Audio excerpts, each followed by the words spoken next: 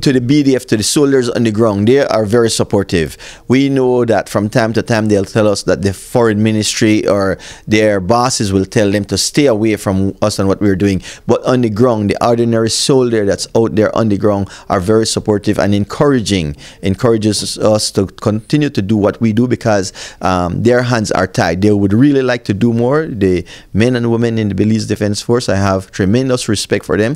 They would like to do more, but their bosses basically do not give them that liberty to do more to protect our borders.